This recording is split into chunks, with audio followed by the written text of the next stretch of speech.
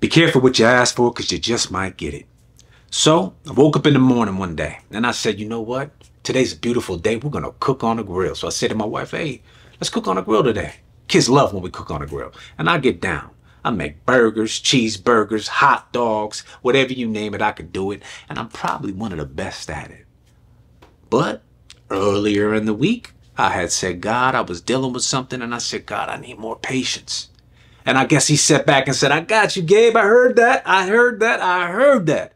And I guess he said, I'm going to give you more patience. But you got to be careful what you ask God for because you just might get it. And if you get it, it's usually not going to come the way you expect it to come, from my experience. So I wanted to cook on the grill. But I guess somebody else had that in mind as well. Go in the backyard, about to get the grill started, but my grill wasn't there. I come in the house and say, yo, somebody took the grill. It's not back there. My wife goes back there. She's like, yo, the grill's gone. Who took the grill? I said, I don't know. I was asleep. I don't know who took the grill. But the person who took the grill knew who took the grill. So, had to change our plans. I said, come on, we got to go to the store. We got to get some stuff. We were just going to cook in the house. So on our way to the store, there's a park by my house. And I see the neighbors were out there. So I look and I said, oh, the neighbors are out there. They look like they're having a good time. I took a second look. I'm like, hold up. I said, yo, babe, that's our grill. You see, I got a different grill. My grill's a different color. I got a red grill. There's not that many red grills out here.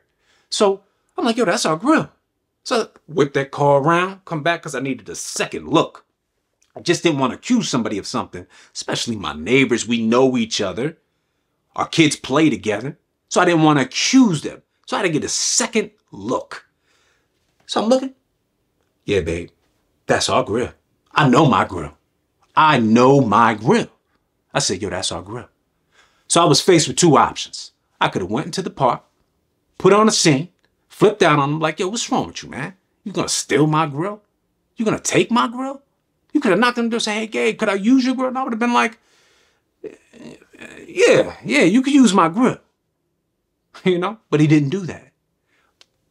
And then my other option, I could say, hey, they look like they're enjoying themselves. Let them enjoy themselves, and I'll deal with it later. So I went with the latter. I let them enjoy themselves. Went to the store, drove back by the park after we left the store, and they're still out there eating cheeseburgers, hot dogs. Ooh, I was a little upset. But I did remember I said I need patience. So we get back to the house, cook dinner in the house, watch the movie. It's nighttime. I said, you know what? I'm going to go in the backyard and I'm going to check and see if they put the grill back. So I go in the backyard, check to see if they put the grill back because their car was back at their house. Because I passed by their house. You know, this was later on. So I go in the backyard and I look, I'm like, my grill's not back there. It's not back there and I'm furious. And I said, man, I should go bang on that door and say, yo, I know I see you with my grill. But that wouldn't have been the right thing to do, regardless of what they did to me, regardless of that they took it without asking. It's a grill. It's mine, but it's a grill. And I knew what they did. Sometimes when people show you who they are, you got to believe them. So I said, all right, man, I'm going to go to bed.